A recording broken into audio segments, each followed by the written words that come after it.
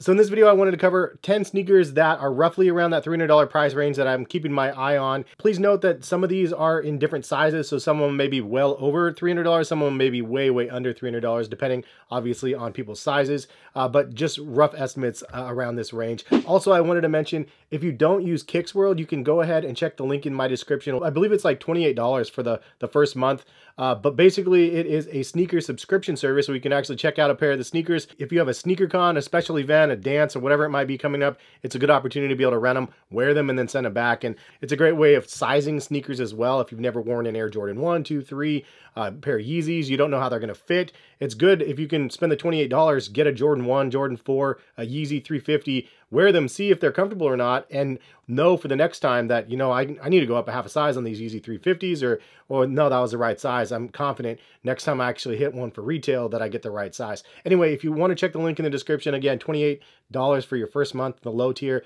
Definitely worth checking if you guys are interested. And also, most of these ones in the top 10 are available on their site as well. Worth noting that you can get roughly around that $28 price point. So throwing that out there. But anyway, jumping into 10 pairs of sneakers, they're not going to be in any specific order. I'm just going to go down the list to be 100%. I didn't want to rank them. And if you guys have other ones that you guys are thinking about around that $300 price range, or maybe it's only $200, but you think it has potential, please drop a comment and let me know what you guys are feeling out there on the open market. Starting off, the Korea Dunk Lows. This was a pair a while ago that I was looking at, and I pulled the trigger, got them right under $300. But it's basically a pair of sneakers that I really wanted. Obviously, Seoul, Korea, inspired with the Korea on the tongue, and the reverse, like blue and red outsoles, were nice. The one thing that was a little bit off that I wasn't expecting from the images was the white patent leather on the shoe.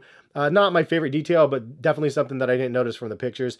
Any which way, it's a great pair of sneakers. Don't regret buying them around that $300 price. I do feel like it will go up eventually. It's just a very niche market, obviously. Next up, we have one that I tried out actually via Kicks World, and then I ended up returning my pair. Wanted them bad enough, and I bought a pair of them back under the $300 price point, and we have the New Balance 2002 Salehi Bemberries, and this is in the Water Be the Guide color, and actually have both colorways now of the 2002Rs. I really like both of them. What he did with them, the crazy suede on them is just nuts. The details and the layers on that shoe, the way he executed it was excellent. I love the box art on both of the shoes. It was just a no-brainer for me around that $300 price point. If New Balance continues to take off, it's still going to be one of those ones that I think is going to be desirable. And the 2002R model is really comfortable. So throwing that out there. They do fit true to size, at least in my opinion. But if you guys, again, have a variance in opinion, drop a comment and let other people know.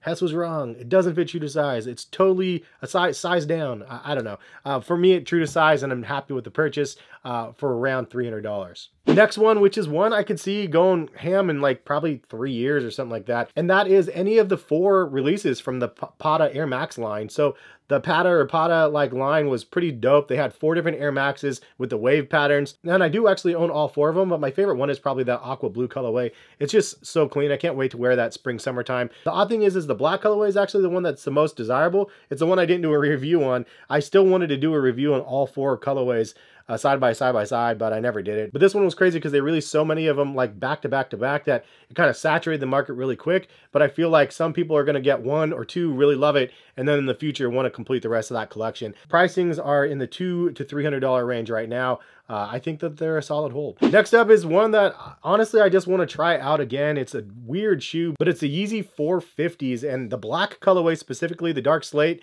that one is under $300, and it's just kind of been calling my name. It's just, again, such a weird, unique experience on feet. I actually wore the bone colorway on the last day of my day job. I remember wearing those to the office, and then people were like, I'm like, yeah, I'm actually quitting. I'm going to just do sneakers full time, basically like sneaker content. And then they're seeing me wear those shoes, the bone 450s. So they're probably thinking, good luck, Hess. Like, you know, best of luck to you. But yeah, some about those shoes, even though they're really weird and elfy looking and have very odd vibes, it's kind of something that I was like, yeah, it's kind of dope. Like, so I wouldn't mind getting a pair of those again because I did get those ones from Kicks World. These ones are the better colorway, in my opinion, triple black. I really like that. So, but under $300 in my size right now. So I would say true to size, fits a little bit snug, but it worked out okay. Any which way under that $300 price point. Moving on to another one, which honestly I'm surprised it's under $300 at this point, but they made a crap ton of them. And we're talking about the Raging Bull Air Jordan 5. This one is a great colorway of an Air Jordan 5 model. First of all, it's a great model, great colorway. a retro of the original that was selling for $1,000 back in the day, and now these ones come out and they're sitting around that 240 price range, which new retros are 210. This one came out at 190 and they're only going for like 240s or so. I mean, for 250, that's a solid pickup in my opinion.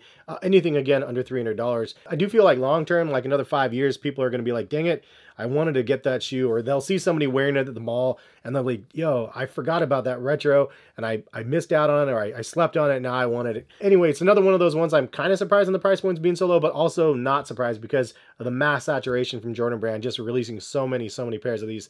But it still is a keeper in my opinion, and a great solid colorway. And piggybacking on that, we have another one on the list, and that is from holiday last year, the Air Jordan 11 Cool Gray from 2021. Those ones are sitting right around that $300 price point as well. And if you guys know historically, you know that 7210s were basically selling retail.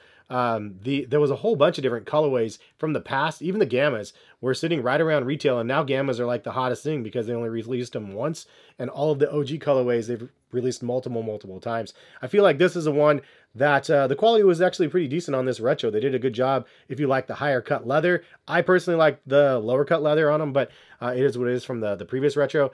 Anyway, under that $300 price one, I feel like this is a solid buy. Again, long term it will probably go up, but super long term they'll probably retro it again. So if you missed it, you wait and then you pay to play, or you wait even longer and then try to get your luck at the next retro. But it'll be a while till they retro these ones again, probably another at least 5 to 7 years. Moving on, we have another pair of Jordans, and this is actually one that I'm surprised I'm even including, but it is one I think that people should watch out for. It's the Air Jordan 1 OG Natural Gray, and this is the low top version. The high top is already over that $300 price range, but I feel like the low top is like a sleeper. It's an OG colorway.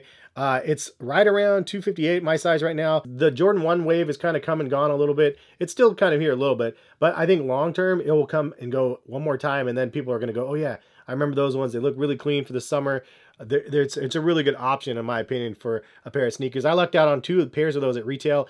Ooped a friend, and then I kept a pair for myself. I never did a video on those either. Man, that was back when I think I was working, or it was really crazy. But anyway, I have a pair of them. Great shoe. Price point is just under that $300 range, and definitely a contender in the video. So next up, we actually have a pair of the New Balance 550s from ALD. The green one is out of range of that 300, but the white, blue, and red colorway is actually within range, and the high quality materials on these shoes are really nice, sitting around that 250, 280 range. The white and the blue ones are definitely a very wearable colorway, and high quality materials on there for the price point, and definitely something I can see going up over time, but honestly, under $300, I'd be comfortable paying that. All right, so next up on the list, we have an Air Jordan 4 Lightning colorway, and I think this one is, again, one of those sleepers. Because they made so many pairs, this is one where people are going to regret passing on. Historically speaking, the Air Jordan 4s has like a higher resale depending on the colorway than like an Air Jordan 5. But this is a non-OG colorway that they're getting a retro. They had the Thunder and the Lightning. The Thunder retroed years ago. The Lightning finally came here with that nubuck upper. It's super nice.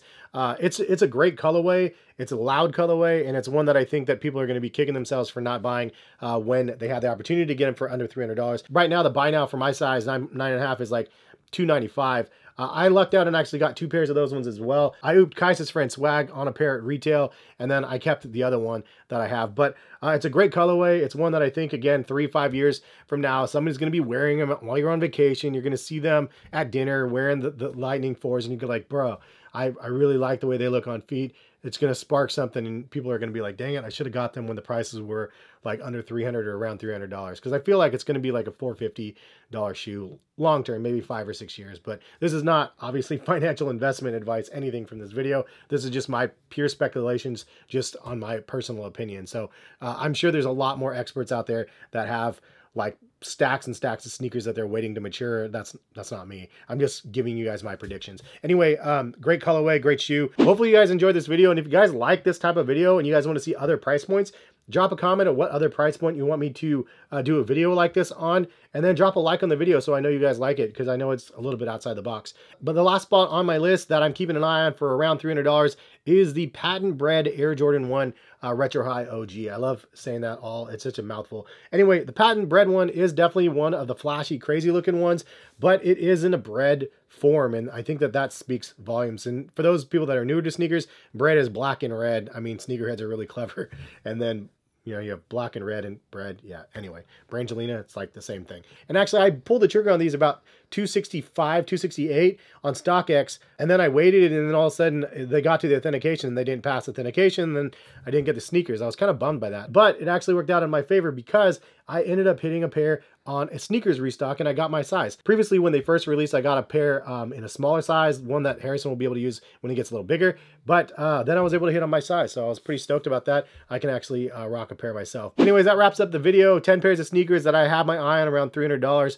Again, if you guys want different price points for this video, I could do a $500 price point, a $200 price point, whatever it might be. If you guys want to see it, drop a comment and a like and let me know. And then if you know of any other sneakers around that $300 price point that you have an eye on, drop a comment and let me know so I can just see what you guys are thinking. But hopefully you guys enjoyed it. Again, if you guys want to save like 51% off of your first month at Kicks World, it's like roughly $28 for your first month.